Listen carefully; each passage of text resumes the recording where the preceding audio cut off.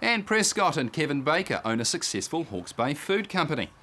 They grow chillies and peppers and process them for chilli paste, relishes, sauces and infused oils.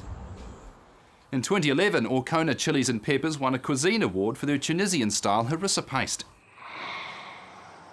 We grow 3,500 plants, various varieties, chillies and capsicums, or peppers as you might want to call them. We're at the farmers market on a Sunday with our fresh and our jars and bottles as well, and we sell throughout New Zealand.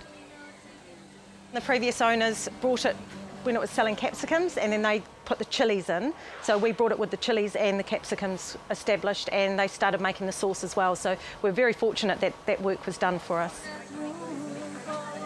We started concentrating on what sold well and what varieties grew well. So instead of trying to make lots of different things work, we fine-tuned it down a bit.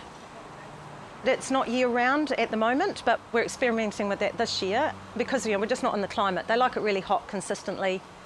The strength is that we're quite unique in what we do. Yeah, the weakness is the bugs, but everyone gets those, and that's a bit of an ongoing battle, but we try to just stay on top of that as much as we can. The farmers market is really important. It's a place where our customers get to meet us. They see that we grow the fresh, they know that we make it, they get to talk to us about it, they get to taste, and it's a visual as well, and we get to educate them because it's not all about just being hot with chillies, it's about flavour as well. Some people have never tried chillies before, so we say, well, look, start with a little mild one, and when you're used to that, maybe try something hotter. Same with the sauce and relish, and yeah, it's really important from an educational point of view and getting our brand out there. Yeah, we do a really nice habanero sauce if you want to have a try of it.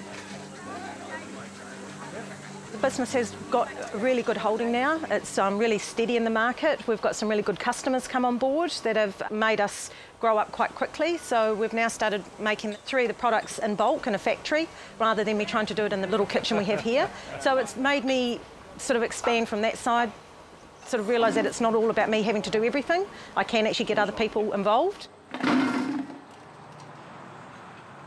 We grow all our own plants from seed, and we import most of our seeds, and they are from the F1 varieties. Because chillies are self-pollinating, we can't guarantee that what we get, the seeds from here, are going to be that particular variety, so we get what's called F1.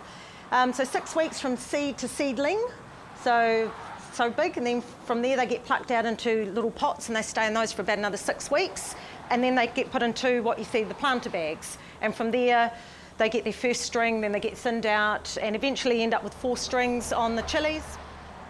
They're vertigated rather than hydroponic. They sit in bags which have got dirt, and then they have a trickle that's into that bag which the trace elements and the calcium nitrate and all the goodies go into. So they're trickle fed during the daytime.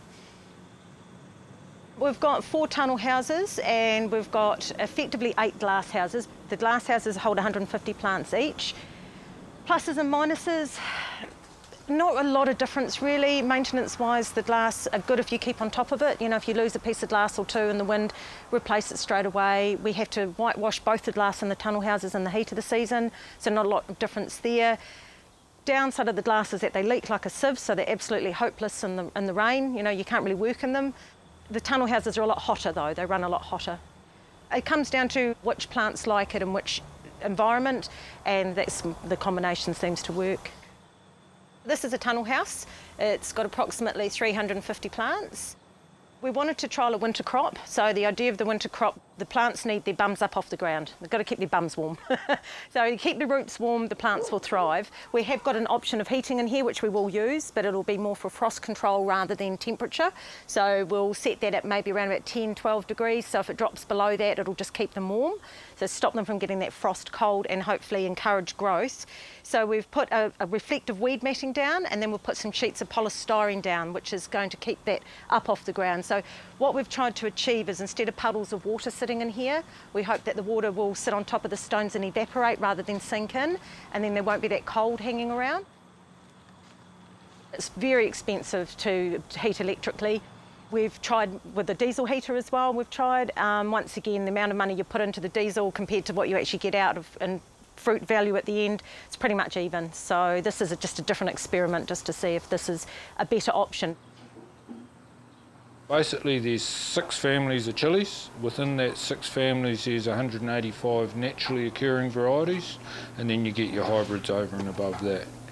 So we start out very mild with the capsicums. They come in your normal bell pepper shaped capsicum. We also grow the Corno di Toros, which is a nice sweet one, good flavour, great for salads and things. And then you start on your very mild chilies that don't have a lot of heat, just a little bit in the top with the seed and the membrane. Mexicanas, Anaheim's very popular in Mexican cooking for bulking and almost a tomato-y flavour with them. Here we have the long greens, heats in the top with the seeds and the membrane. Good usable chilies. Jalapenos, nice and fleshy. Take the seed and the membrane out, take a lot of the heat out. You can always add that back in. And then we work our way, we're getting up into cayennes. Once again, the heat's in the top. These are about a 7 or 8 on a 0 to 10 scale. Serranos are a good 8, nice intense heat with them. Cousin of the jalapenos, but just a lot smaller, a lot hotter. Rule of thumb, smaller the chili, the hotter. And then we get up into the ricottos. They're about a 9 on our 0 to 10 scale. They have the black seeds in them, nice and fleshy, good flavour. And lastly, the habaneros, hottest commercially grown chilies at this stage, really intense, really nice flavour, used with caution. It's just the 0 to 10 that we use to give people an idea. The recognised scale is the Scoville scale. That works on if you have a teaspoon of a particular chili, how many teaspoons of water you need to get rid of that heat. And the habaneros are up in the millions, so as you can imagine, they're quite intense.